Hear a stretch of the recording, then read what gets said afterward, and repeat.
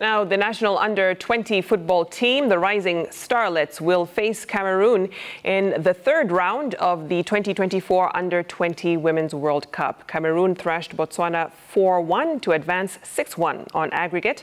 The Rising Starlets, on the other hand, walloped Angola 4-0 away in Luanda.